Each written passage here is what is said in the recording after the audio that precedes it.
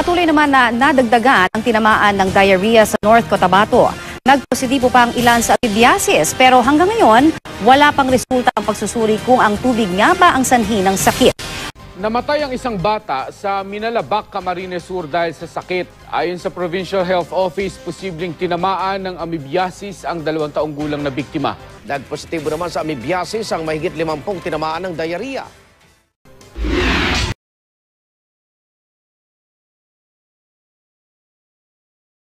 While at least 8 species of entamoeba can infect humans, only one can cause invasive disease. This protozoan parasite is known as Entamoeba histolytica. Entamoeba histolytica is the cause of amoebiasis, an infection of the intestines. If it invades the colon wall, it can cause ulcers, acute dysentery, or chronic diarrhea. The amoeba starts its life cycle as a free-living cyst in the water. The intestinal wall feeds and then re-insists. When the cyst passes out of the body into the water, the life cycle is complete. When a human drinks contaminated water, the cyst enters the gut. It's a free-living cyst. The amoeba emerges from the cyst through the tissue. From there, it travels in the blood to the liver. But in rare cases, the Entamoeba histolytica will actually attack the intestinal wall, eating through the tissue. From there, it travels in the blood to the liver. Here, the entamoeba feeds on the liver cells, thus creating an abscess of dead material, liquefying the liver. Transmission of this parasite can also occur during anal sex or colonic irrigation. People who have traveled to such locations and people with weak immune systems and other health problems are at a higher risk of acquiring this infection. It can lead to severe illness and, in some cases, even death. The World Health Organization estimates that 50 million people worldwide suffer from invasive amoebic infection each year. It is difficult to know for sure since, again, 90% of infected individuals are asymptomatic. With a fatality rate of 2% in adults and 26% in children, Entamoeba histolytica is a threat more common to tropical areas with crowded conditions and poor sanitation. The incidence of amoebiasis is higher in developing countries. Entamoeba infection is as high as 50% in parts of Central and South America, Africa, and Asia. In the U.S., disease is more prevalent among those who live in communal settings, as well as travelers to endemic areas.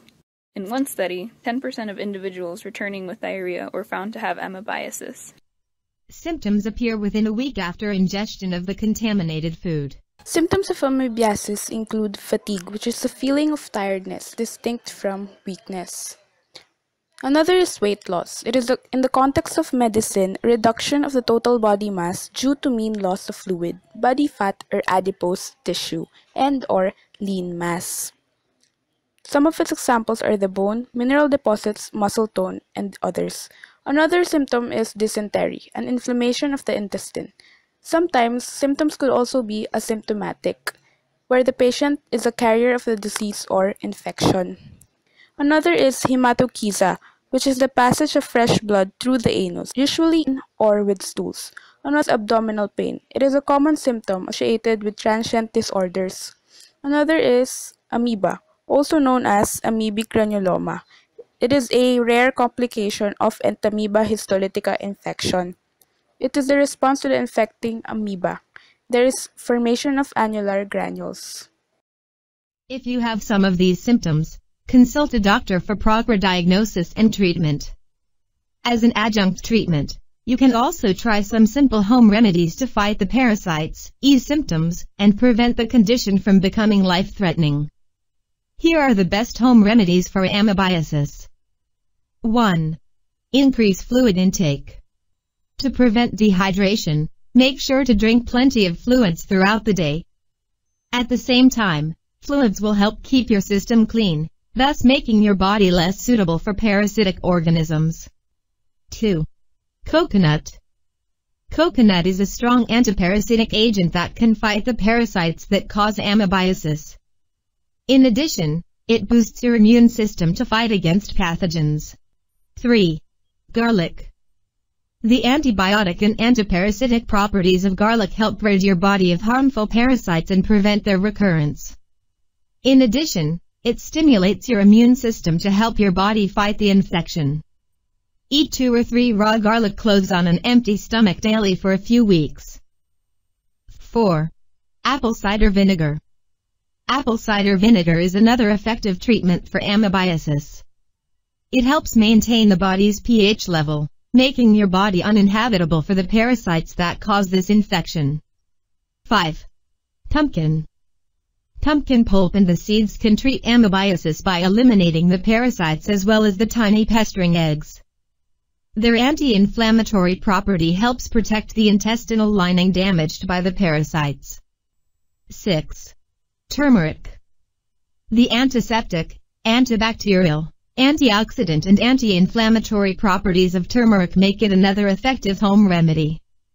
It helps eliminate harmful parasites from the body, protects tissues from damage, prevents inflammation in the intestine and boosts the immune system to fight the infection.